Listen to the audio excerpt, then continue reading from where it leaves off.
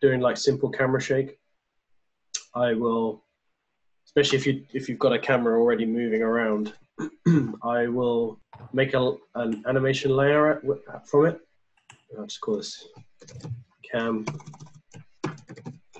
I always start things with an underscore because sometimes the display layers or rigging elements will have something, maybe it's already called camera, and you don't want namespaces or to get confused by node names. So I always just do something like that.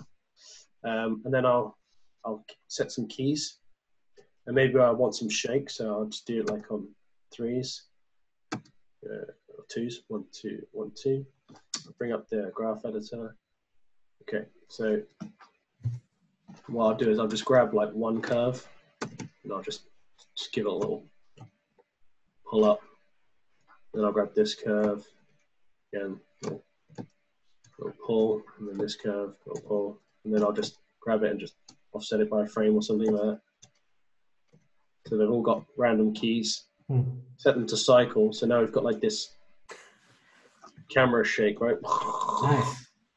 But what you can do is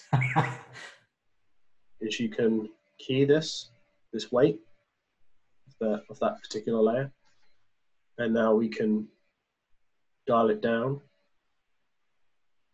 So it's almost non-existent, like here. So you just get a little bit of noise, and maybe it's completely off, and it's just going to slowly build. So when you look at the weight key, you've got this curve, and it's going to slowly build, and then you can turn it off again.